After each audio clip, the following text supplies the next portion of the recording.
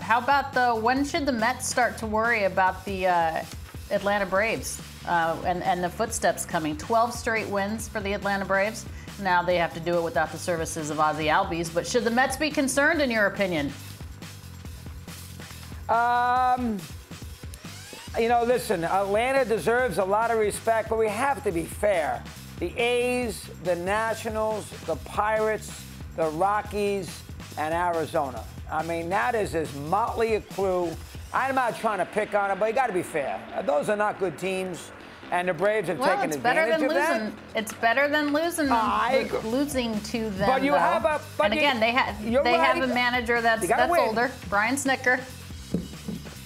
That's another good point. Another guy who's older. Yes, he did.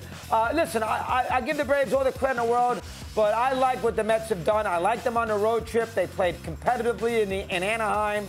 They were due for a couple of bad games in San Diego. They were very good against L.A. They've had 2 road trips they've already made to the West Coast, which is an advantage. Their schedule gets a little easier. They haven't played the Marlins. They haven't played the Marlins yet. Washington hasn't been at Citi Field.